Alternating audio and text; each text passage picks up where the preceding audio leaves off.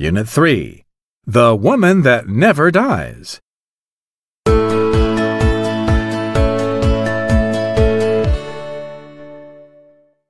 Read about it.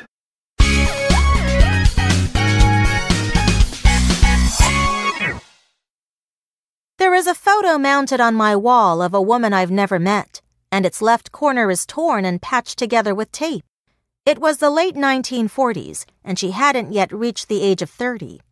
Her light bronze skin was smooth, her eyes still young and dynamic. She was unaware of the lump growing inside her, a lump that left her 5 children motherless but gave rise to breakthroughs in medicine. Beneath the photo, a brief description says her name is Henrietta Lacks, Helen Lane, or Helen Larson. No one knows who snapped that picture, but it has appeared an infinite number of times in magazines and science textbooks.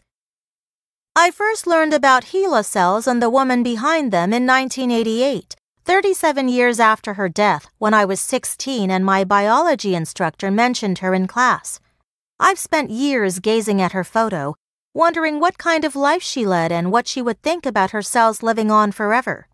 They were bought, sold, packaged, and shipped to laboratories around the world, which helped with some of the most tremendous advances in medicine: the polio vaccine, chemotherapy, cloning, gene mapping, and in vitro fertilization.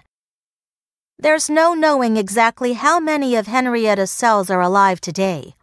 One scientist estimates that if we could pile all of the HeLa cells ever grown onto a scale, they'd weigh more than 50 billion kilograms.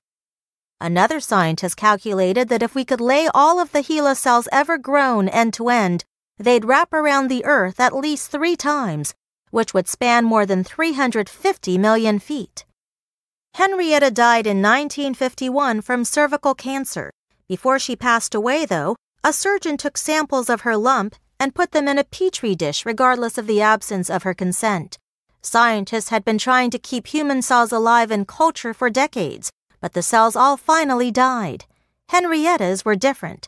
Her cells reproduced an entire generation every 24 hours, and they never halted. They became the first immortal human cells ever grown in a laboratory. Henrietta's cells have now been living outside her body far longer than they ever lived inside. Many people believe that they were one of the most notable discoveries in medicine in the last 100 years. However, seldom did they know about the woman behind these cells. Years later, I eventually traced a few magazine articles about her from the 70s. Ebony stated that all Henrietta's husband remembered was that Henrietta had this disease, and right after she died, they called him in the office sounding eager to get his permission to take a sample of some kind. He decided to reject their request.